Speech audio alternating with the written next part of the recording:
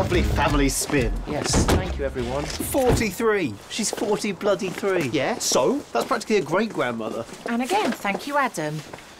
Oh, Martin! What? You left the window open. Did I? Oh, someone could have broken in and taken everything. Calm down. No one's done anything. Yeah, Mum. How do you know? All right. Come down, Mr. Burglar. See?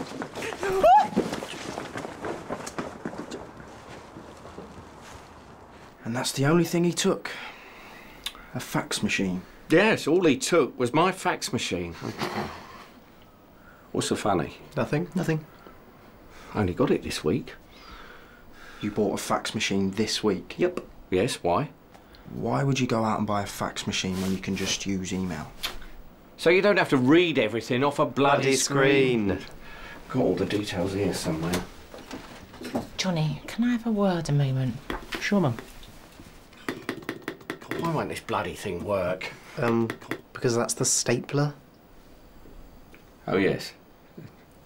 You didn't earn it properly. It's not right. You should give the car back. Don't be ridiculous. Oh, I'm being ridiculous, am I? When you've got a boss who tells you to yank down her thong? I just found this in your downstairs loo. Well, I can't understand it, officer. Why would anyone break into our house and then hide away all that cake and stuff in our toilet? I really wouldn't know, Mr. Goodman. People do the strangest things. Don't they? Yes, don't they?